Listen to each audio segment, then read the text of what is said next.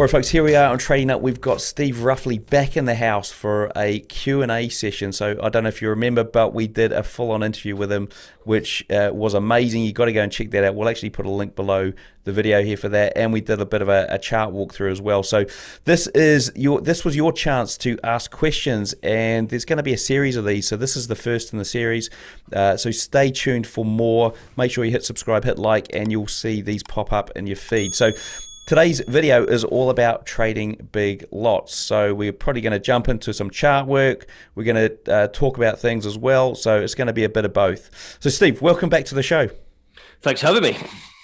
Look, start off with, we're going to get cracking into these questions here. So these are questions that have come from listeners of the show, viewers of the show, and they want a bit more detail around what you gave them in the first interview that we did. Hey folks, my sponsors City Traders Imperium have just launched some amazing changes to their funded trader program you got to check out. You can now skip the whole evaluation, trade gold as well as Forex, plus they've increased the drawdown you're allowed in both the evaluation and when funded.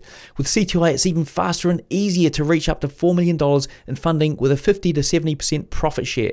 Click the link in the description to find out what else has changed. So the first question, and I won't leave any names here because they're all sort of like, you know, abbreviated names or nicknames or whatever. So the first question came in, and it's do you know how many lots are traded in Forex on a major pair daily or major pairs daily?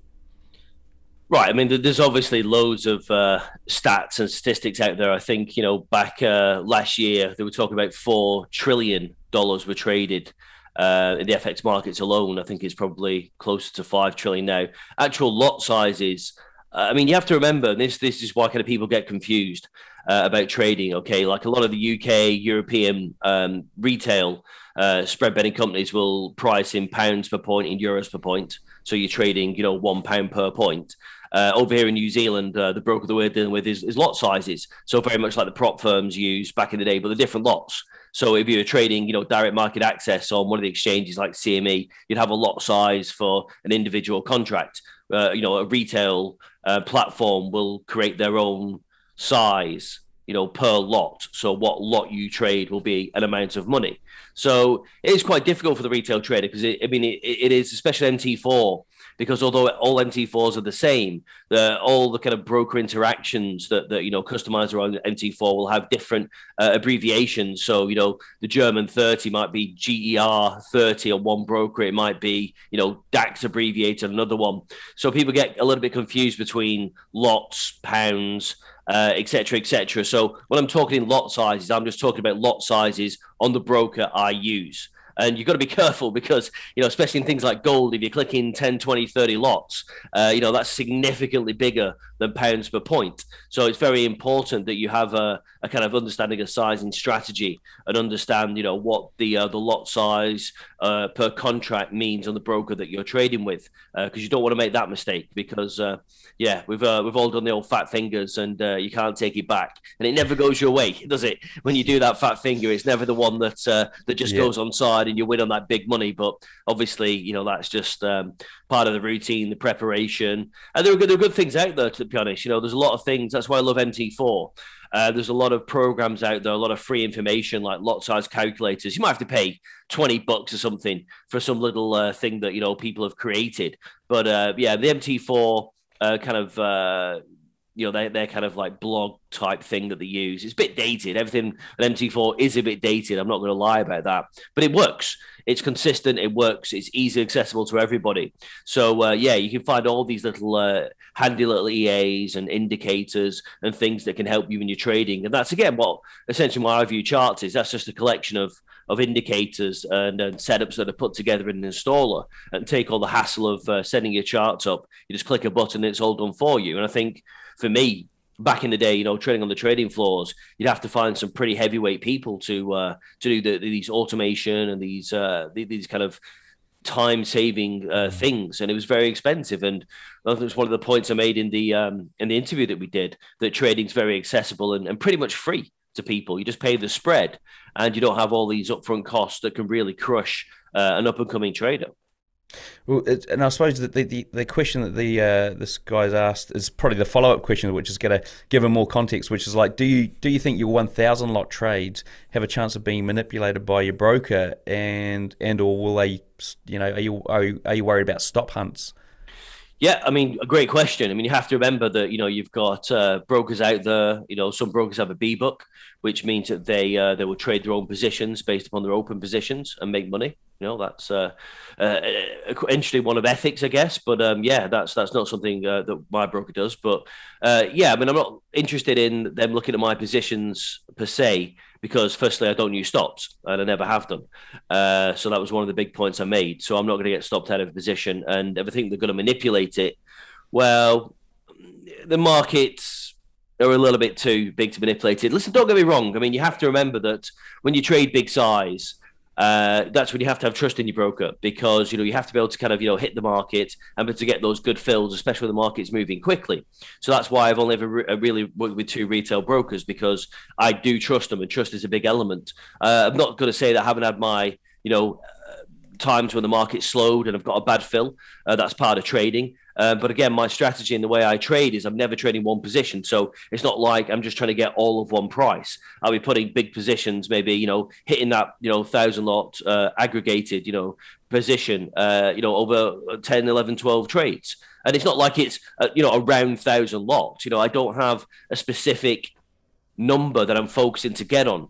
As I've explained to you, before in the previous interview, my idea and the way of trading is I want to get involved in the meat of the move when the kind of the real, it's either started or it's just becoming to end. So you're getting the most of your size doing the opposite of what the market's doing. So you get that pullback in the markets and you're covering your other positions. So really, it's almost breaking that down because you are limited when you trade big size. You can only clip a certain amount. So I'm never just doing one clip at one price with a 5 pip stop trying to make 10 like traditional traders. I'm putting my size and my kind of aggression and speed of trading into areas of the market where I see value. And again, when these kind of things multiply up, the majority of clicks I'll do will be at the final point. So I might click the button 3, 4, 5 times in quick succession. I don't necessarily think, I'll get filled or hit on everything. Because if at that price, and when you see the markets, especially these like the big red candles, the big green candles, all of a sudden you'll see them down here. That's not necessarily what you see on your screen. It's exactly what's being translated into what's happening behind the scenes. We're not direct market access. Okay, we're not like we're hitting each price and getting each price because we're directly the bid and the offer in trading. We're trading kind of simulated prices within a retail environment. So I'm just looking for that, and I might get I'm clicking. I might be like I'm trying to get 300 lots off, and I might get filled on 220.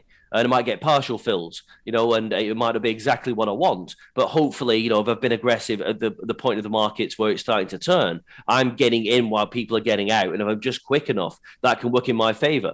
So a lot of it's trading by feel. It's not trading by I will put, an order here and I want this price, limit, and I want to get out here. That's not how I trade. It's much more fluid. It's much about using my account size, my style, my aggression, my belief in, my ability to read the markets, and my ability to do things at the right time, is which I've quite often, coined. It's not about being necessarily right on every part of trading. If I can get enough size into areas where I know people are going to be getting out and are wrong, I can turn my trade back, get onside, because I'm always expecting my trade to be offside. This is the point. I'm not trying to get my trade, run it for 10 ticks and get out. That just isn't my style. It never has been. I'm almost like a pain monger. I want that pain to come. I want the market to try and squeeze me because that's when I know I can put my size in, use that for my own benefit and getting in. It's a very personal way of trading. That's why I don't necessarily teach people to trade how I trade. My trading style has evolved over the years. I used to be trading big size, but direct market access. So I'd, lead on the bid of the offer and I'd begin and I'd be getting out, pip by pip, and the market wasn't doing much. That's trading, big size in the bund or the shats. This is back to, trading in the prop houses. Well, that's what you did, just eat a living by, by using your direct market access. The way you have to trade now on a retail kind of perspective, it's quite different, I think, because you have got the algos, you have got the manipulation, you have got the hedge funds, you have got the big size coming through, and you have to use that to your advantage. So if you're just a 5-10 pip trader trying to gain that onside with a stop and being very regimented, protecting your capital, doing all the right things, I've found that for the majority of people, that's death by 1,000 cuts. That you still get wiped out eventually. You just don't have much fun or make much money in the process. Whereas I'm all about less having fun these days, but 100% about making the money. So I know if I can get enough size into the markets, I can make money, and that's why I use this open risk. And I talk about, when the professionals out there that have never made any money trading, these educators and experts. That's the word of the moment, isn't it? Experts. Everyone's an expert, but I want to be talking to the guy that sat there making the money, and that's someone like me. So again, it's all about, for me, getting that size in, being able to kind of take that pain on, get out, and not looking for a full retracement, you're looking for the full part of the move, just the meat of the move, get it going, and with that stacking, and putting the biggest size at the extreme of the trade, you've got a very good chance of always getting out for a good win, a scratch, before giving that money back if you are wrong. And that's what I would say the difference with my trading is. It's being prepared to be wrong at first, back yourself, take the pain, and then take the profit from that. But I'm never looking for a full reversal. I'm never going to be the guy that's 300 lots on side and 1,000 lots, because that's not how I trade. I see the money, I take it generally the first time it's offered, and then I'll either look to do the trade again, or I'm out. I'm done for the day. That's again the time versus money kind of argument. It's interesting. You've sort of what you've said there has led on to the next question and the question after. You did touch on it, so the question is around, do you have problems executing big volumes and or closing them because of the broker trying to, struggling to find enough liquidity fast enough for you? I mean, so do you want to give us an example, maybe, because you have said that, sometimes you don't get filled for everything. I mean, how often does that happen? And especially closing trades, is that an issue with giving back profit when you're trying to get out of, your close all button? Very, very good questions. Both very good questions. Yeah, I mean, I don't have too much trouble getting filled because, again, it's I'm generally going, kind of against the market, so that there's plenty of liquidity there, and I've not really kind of found too much problem. The odd partial fill, and again, that comes with me. If I'm pressing that button, 80, 80, 80, 80, you're not going to get filled and everything, and that there will be some broker, maybe slippage there, and that's just part of trading. That's fine. I've accepted that. You're exactly right though with the close all button. That is something that you have to be careful of your account type. And when you're trying to close a big position like that, yes, you can see delays.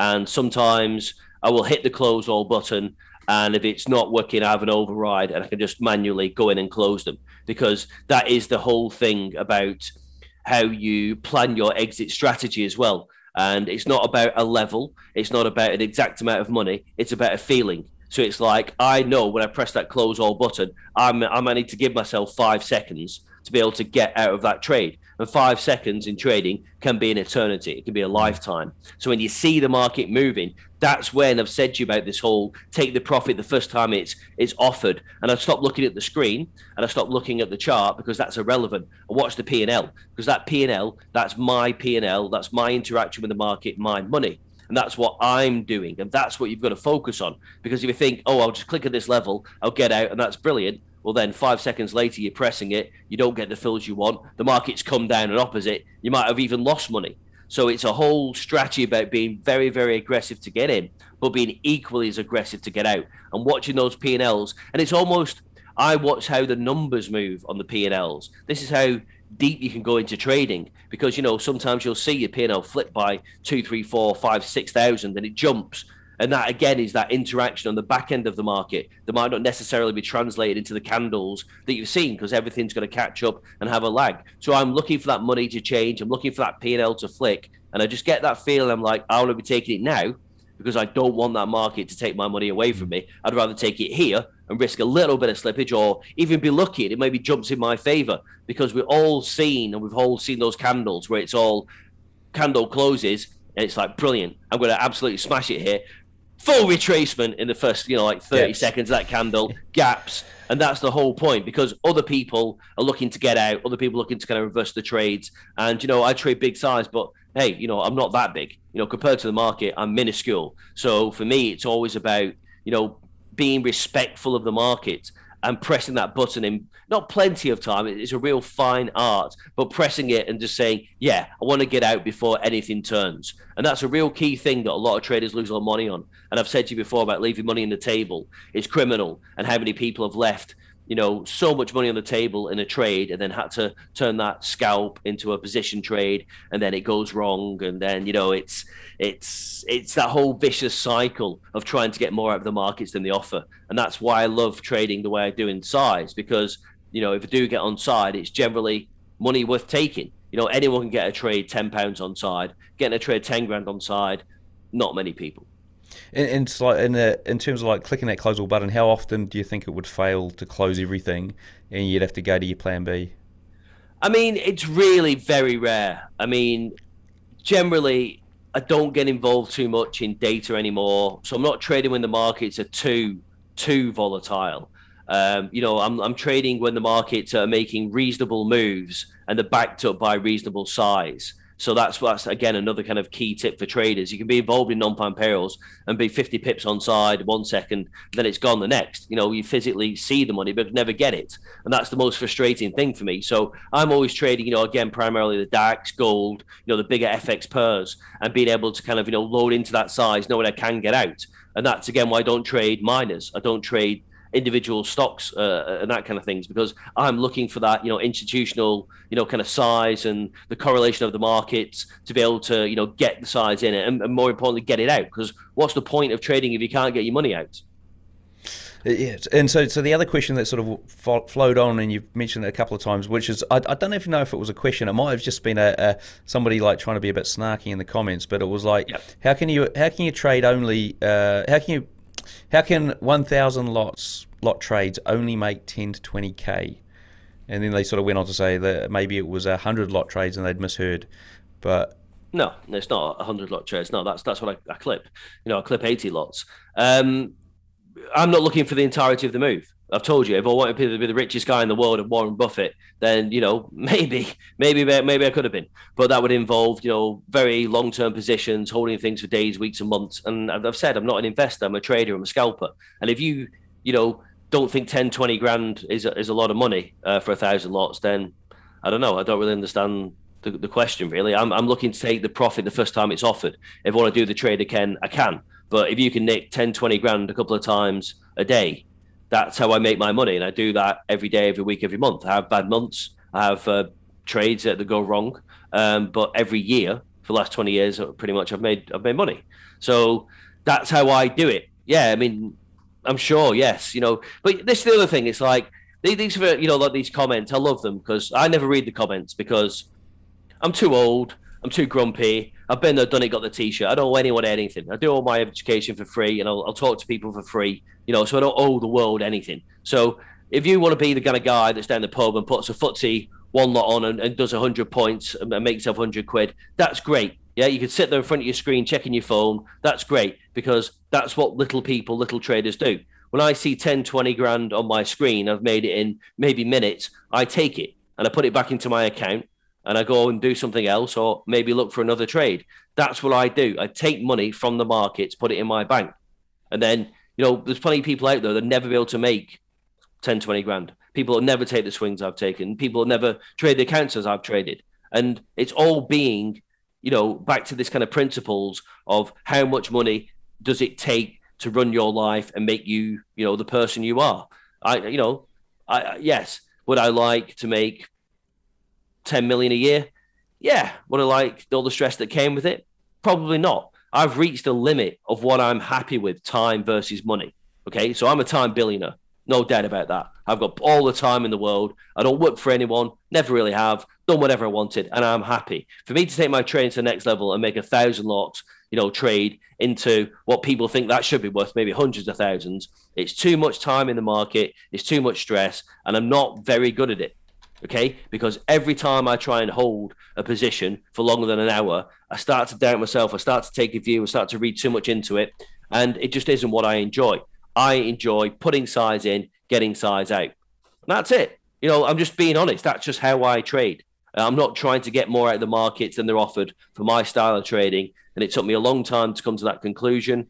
And I'm happy with it. And if people don't think that, a 10, 20 grand trade is worth that size or worth the risk, then that's fine.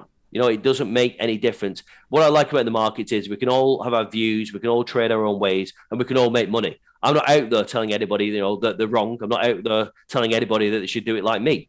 I'm just telling you my experience, and I'm being honest about it. I've always been honest about it. And yeah, it might be a bit, contrary to people, the way I trade, and the risk might be sometimes too much. And I've often said, people, look at trading strategies at 2-to-1 risk reward. You risk 1 to make 2. I always start with 2 to make 1. Yeah. And maybe go 3 to make 1, 4 to make 1. I'm always using open risk. So it's different. I'm not saying I want to go in here, get out here and risk here.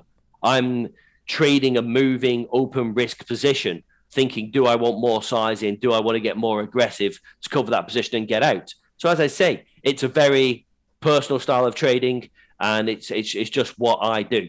And you have to have a certain mindset, certain account size, certain aggression. And, again, for me, it's all about making the time count. I don't want to be in the trades for a long period of time under any circumstances. And that's not just because I want the time for myself. I just don't want to be involved in the markets for any longer than I have to. It's like danger. Get in, get your size in, get out, be done. And that's what's kind of kept me going for 20 years. Awesome. Great answer to that question. Now, the last question on this little segment is sort of around lots. I've lobbed it in here. Do you believe the market is run on a central bank algorithm, or is it all manual for the most part? And if so, what percentage would you say for both? I mean, you have to remember the markets are so incredibly big and complex. We've got so much money floating in the system that's been put in by the Fed, that's been put in by the banks. And, there is you get into these conspiracy theories, don't you? And kind of who's really controlling it. The guy with the most money generally wins. Okay. And that's the Fed, because they have unlimited money. So generally they're always going to win. So what you got to understand is, you don't want to fall down that rabbit hole of thinking how these things are put together, how they're controlled, who's the big guy that's always making the money. You want to use that. Okay, so when you use it, really, the target of all the central banks, the institutions, all the big players, the target is the retail trader, because there's more of them, and they're more susceptible to risk. I mean, at the end of the day, how many times has the retail trader been right on direction and not made money? This is where you get your stats that 80% of retail traders, will lose money in this account. Well, generally they've got no money, and generally they've only done one trade. And they've tried to hold on to a position that went 30, 40, 50, 100 pips offside. It got stopped out. Then the market did exactly what they thought the next day, because that's it. The guy with the biggest money that can take the most pain wins. So a hedge fund can take a big position. It can take a big offside position. It can hold it for 2 or 3 days, and you can't.